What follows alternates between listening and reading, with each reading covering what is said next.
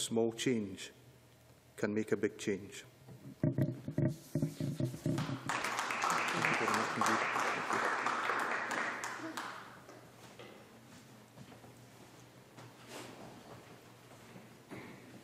Thank you. The next item of business is consideration of Business Motion 12487 in the name of Joe Fitzpatrick on behalf of the Parliamentary Bureau, setting out a timetable for the Stage 3 consideration of the Welfare Fund Scotland Bill.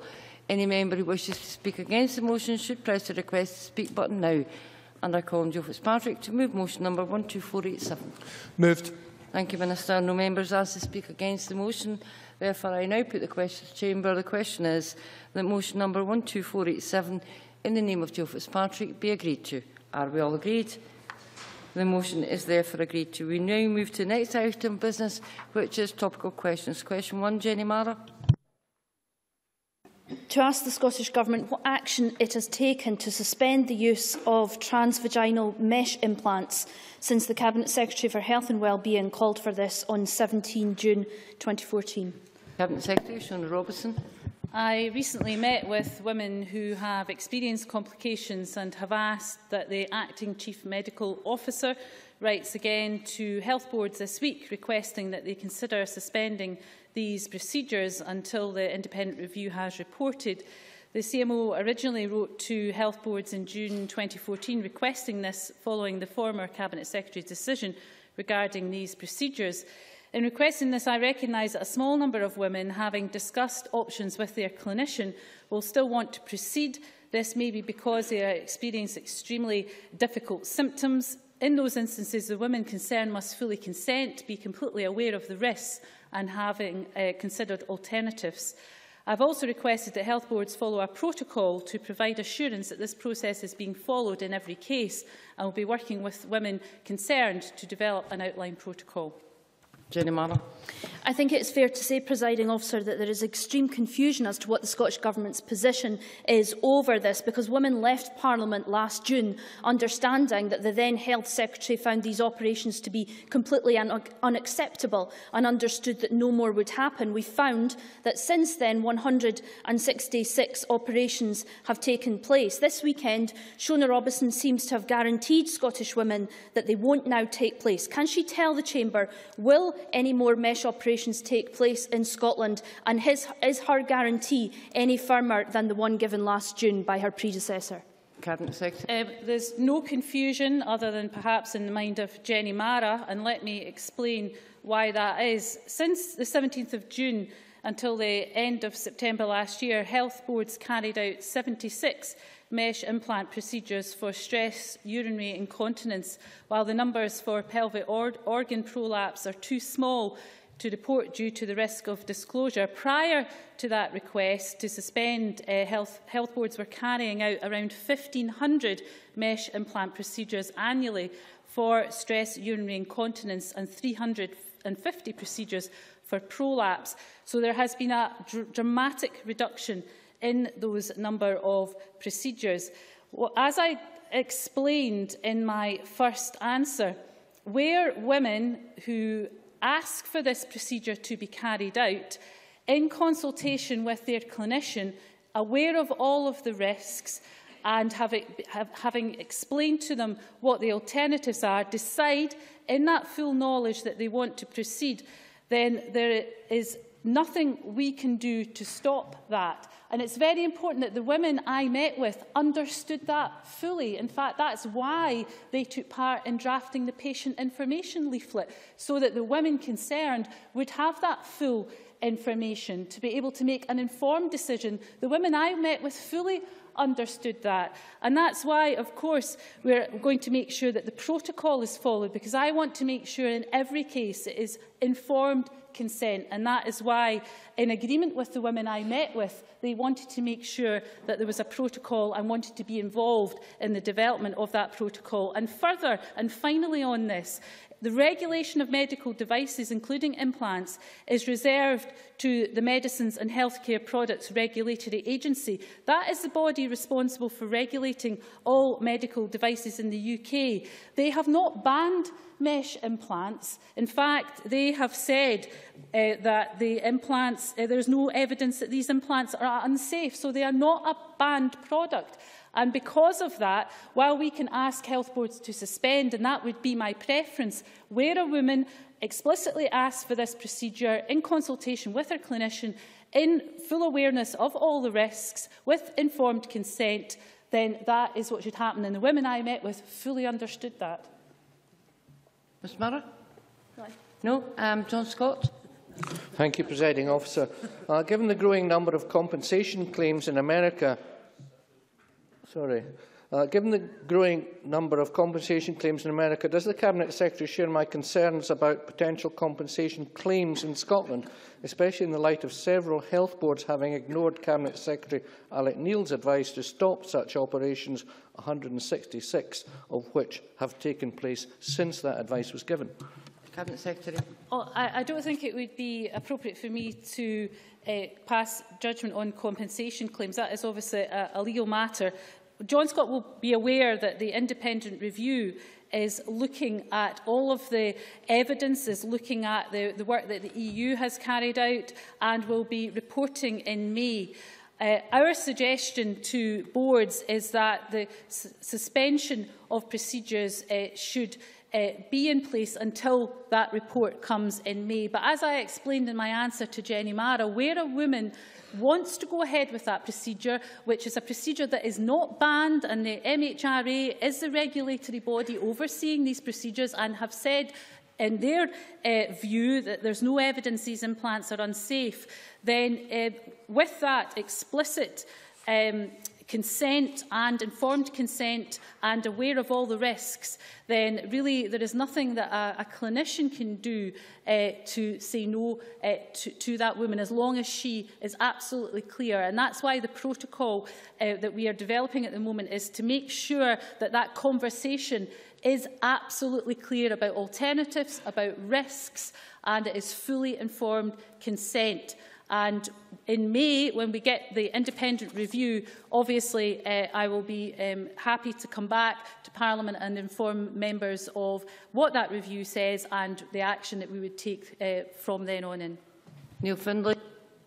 Last week, the Petitions Committee heard that several multi-million-pound payouts have been made in the US whilst mesh is still being used. What assessment has the Scottish Government made of the risk to NHS finances of similar action being taken here? How many cases have been lodged in the courts?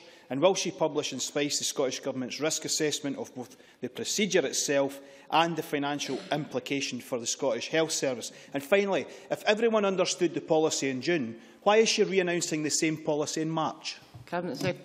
Well, as I said to John Scott, I'm not going to comment on compensation claims. That is for a matter out with this chamber. But can I be clear, as I've said to Jenny Marra and John Scott, the MHRA, which regulates medical devices, has not banned this product. So it is a product that is available. And therefore, I've explained in quite a lot of detail today under what circumstances, in terms of clinical judgment, if the member would allow me to finish without interruption, that would be helpful, that the very clear procedures for agreement of informed consent to that procedure. And Neil Findlay should be aware that women have actually been writing to us saying that they have benefited from this procedure. Now, the reason that we have asked for the suspension is in the light of the independent review. We believe that we need to look at all of the evidence and come to some conclusions.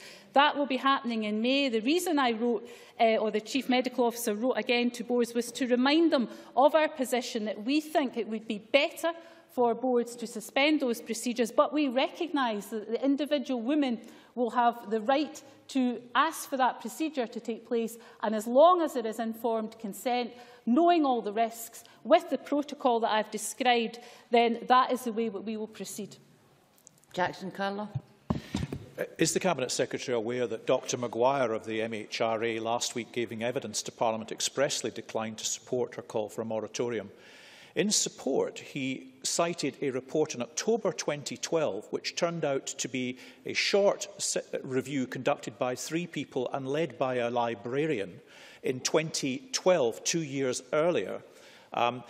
Does she agree that she has the unequivocal support of us all in this chamber in that the precautionary line which she has adopted, which is to call for a moratorium on these operations, is evidenced by the many women in Scotland who have experienced dreadful difficulties and injuries as a result, and that, frankly, the MHRA's reliance upon a 2-year-old study, which was nothing more than a literary review, is quite disgraceful? Cabinet Secretary. Can I say to Jackson Carlow, I am aware of the evidence that the MHRA gave to committee.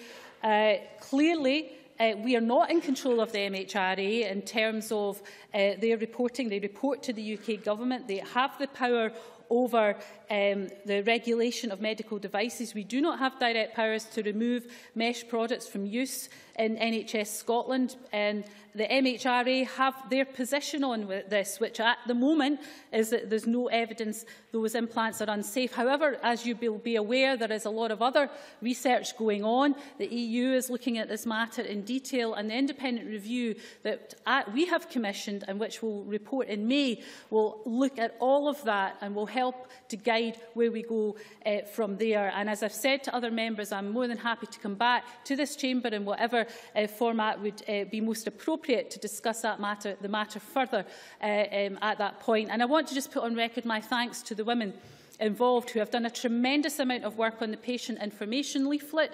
They are working with us on the new helpline that NHS 24 will provide and are working with us on the protocol. And I want to put on record my sincere thanks for them in the very difficult circumstances that they find themselves in. Question number 2, Patrick Harvie. Thank you. To ask the Scottish Government what concerns it has regarding reports that an anti-Muslim demonstration is to be called by an organisation describing itself as Pegida Scotland. Cabinet Secretary Michael Mathis. Police Scotland's monitoring of social media has revealed that Pegida intend to hold a static demonstration in Edinburgh on the evening of Saturday the 21st of March. Police Scotland are taking this event very seriously and closely monitoring developments. Public safety is paramount, and those who seek to demonstrate must behave in a lawful manner or face prosecution. I spoke with Chief Superintendent Mark Williams, Police Commander for Edinburgh, earlier today, and he has provided assurances that all steps are being taken to ensure that no issues arise out of Pegida's proposed demonstration. Police Scotland have powers available to them under the Public Order Act 1986 to ensure public safety is protected and order is maintained. Those who seek to incite violence will be dealt with firmly and reported to the Crown. The Scottish Government fully supports Police Scotland in taking all appropriate and proportionate action required.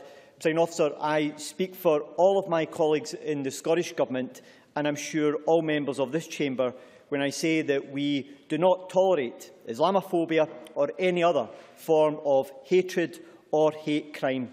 We will not tolerate extremists who peddle hatred under the guise of protecting society. Patrick Harvie. I'm grateful to the Minister for his answer, and particularly the last part of it, which properly addresses the threat that these kind of organisations pose across Europe. We've seen some governments in Europe make the mistake of aping or giving ground to the hard right and racist xenophobic movements. That is a strategy which is doomed to fail. Others have given clear leadership and said that this movement is not welcome in our countries, and I hope that the Scottish Government will continue to do that. Given that this organisation expresses as part of its aim to rid these islands of Islam, isn't it clear that this is a movement which poses explicit threat to Muslim citizens in this country, and any organisation of this nature clearly raises public safety concerns which must be addressed and taken very seriously? Cabinet Secretary. Also, the member raises a very important point because the Muslim faith is an integral part of Scottish society, and it's part of the rich multi-interfaith relationships we have within Scotland, and is an important part of Scottish society. And any organisation that seeks to unpick that or to try and exploit it should not be tolerated in any shape or fashion, and it certainly will not be tolerated by the Scottish Government. Pegida and the message that they seek to peddle, the message of hatred that they seek to peddle, should not be tolerated in any shape or fashion. And I can give the member and the Chamber an assurance that Police Scotland will deal with this issue in a robust and proportionate way, but also as a government. We are a government that believes in a tolerant society and that the faith of Islam has an important part to play within Scottish society.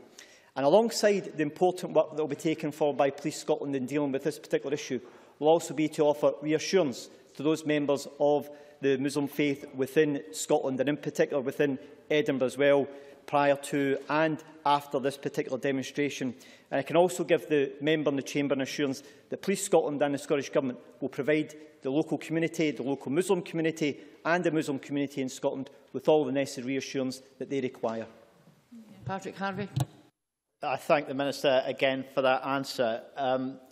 Does he agree that many Muslims in this country and in many European countries not only feel under threat and marginalisation from these aggressive, hostile movements against them, but also from an expectation that it's for them to continually apologise for acts of extremism that they have never sought to condone or support?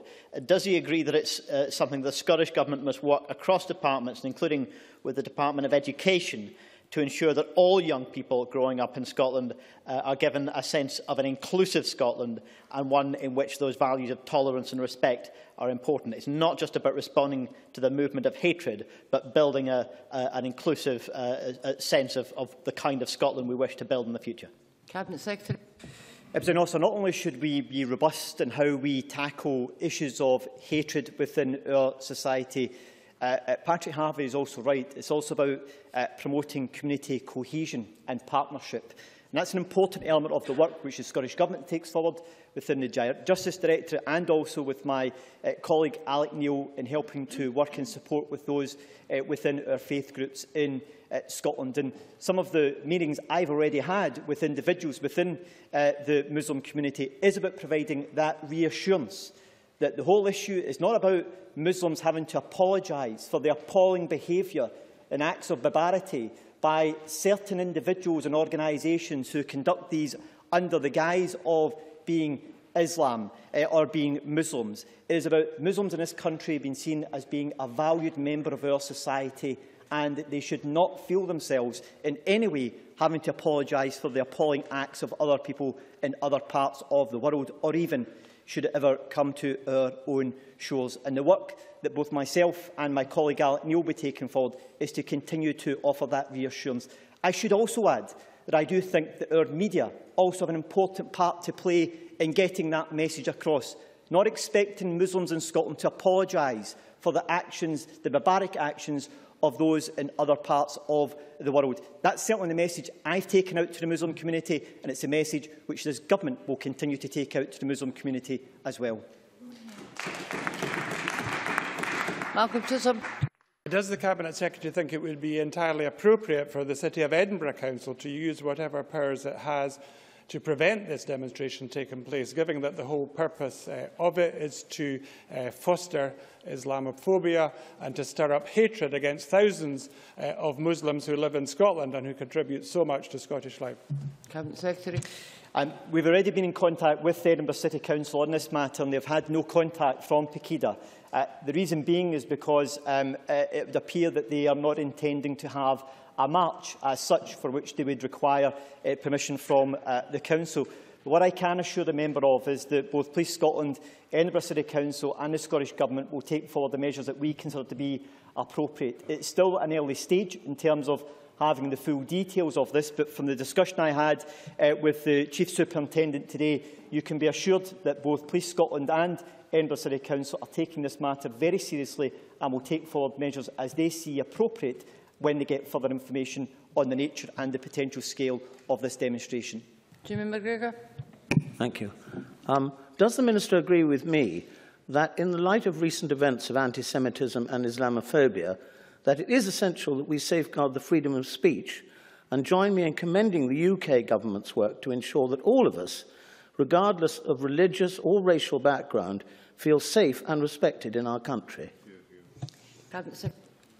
Well, I should say to remember that I do recognise that freedom of speech is a fundamental human right, and we all have a duty to protect it, to respect and to uphold that. However, I should also add that it's not an absolute right, and it mustn't be exercised in such a way in regard to that it has an impact on the rights of others. And that's why there's a clear difference between that of legitimate public protest and gatherings that also from that of gatherings which intend to stoke up racial hatred and to cause fear and alarm within our communities. There is a difference, and that difference should be appropriately recognised. John Mason. Can I associate myself with all that the Cabinet Secretary has said? I mean, on the point of freedom of speech, how do we get the right balance, does he think, between allowing freedom of speech and yet preventing hate speech from groups like this? Cabinet Secretary. Well, there is no straightforward way in which to do that, as a member will properly recognise. But although in upholding that human right of the freedom of speech and expression, it's not an absolute right that you can have disregard to the offence and the injury that you may cause to another, particularly those, as I've mentioned, who might wish to incite racial hatred and racial violence and to create fear and alarm within our communities. And we have to make sure that we are alive to these issues and to respond to them at the appropriate time. And what the member in this chamber can be assured of is a government where we do believe actions have been taken which are about promoting racism and about causing fear and alarm within our communities, that appropriate measures will be taken both by our law enforcement agencies and also by our other partners who work to promote community cohesion within our communities and to make sure that communities do not feel, and individuals do not feel, alienated as a result of these types of events. Question number 3, Clare Adamson. Thank you, Presiding Officer. Has the Scottish Government what its response is to the findings of the research commissioned by the Welfare Reform Committee, which suggests that parents and disabled people are being hit hardest by the UK Government's welfare reforms? Minister Margaret Burgess. This report highlights the scale of the damage inflicted by the UK Government's cuts and changes and adds to the growing evidence base around the negative impacts of welfare reform on Scottish households. Those changes are placing parents and disabled people under intolerable strain as they struggle to cope with the changes being introduced. The Scottish Government is doing all that it can to help those affected, and we are investing around £296 million across 2013-14 to 2015-16 to limit the damage of the reforms. While we can't fully mitigate all the effects of welfare changes within the powers and resources we have, we will continue to make the argument for a fairer welfare system. Clare Adams. Thank the Minister for her answer. The report does give further evidence that some of the most vulnerable members of society are losing out. And all of this before we include the impact of harsher sanctions regimes, which we already know is increasing the impact on the incomes of lone parents and disabled people.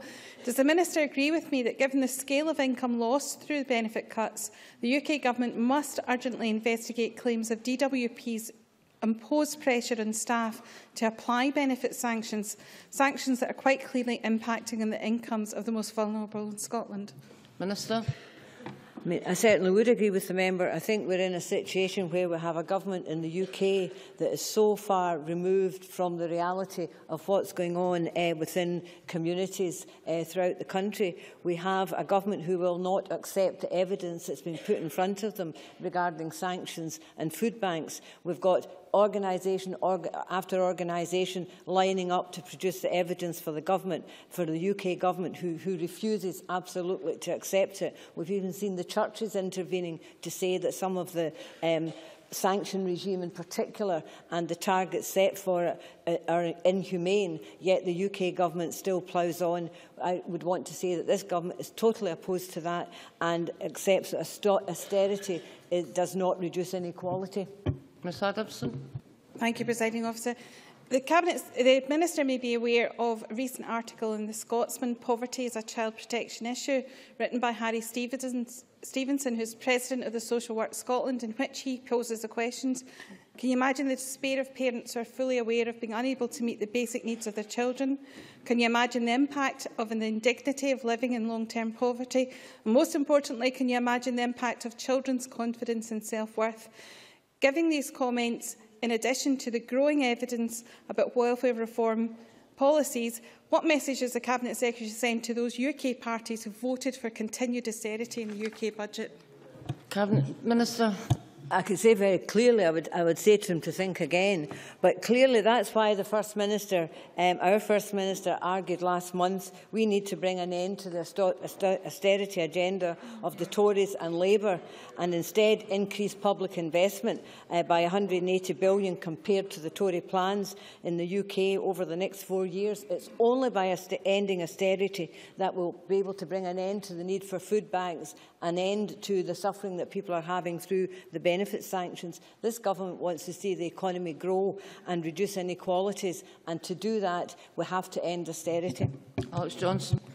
Would the Minister not agree with me that while we all understand that welfare reform is a long and hard but necessary road, that it's one that we must tread?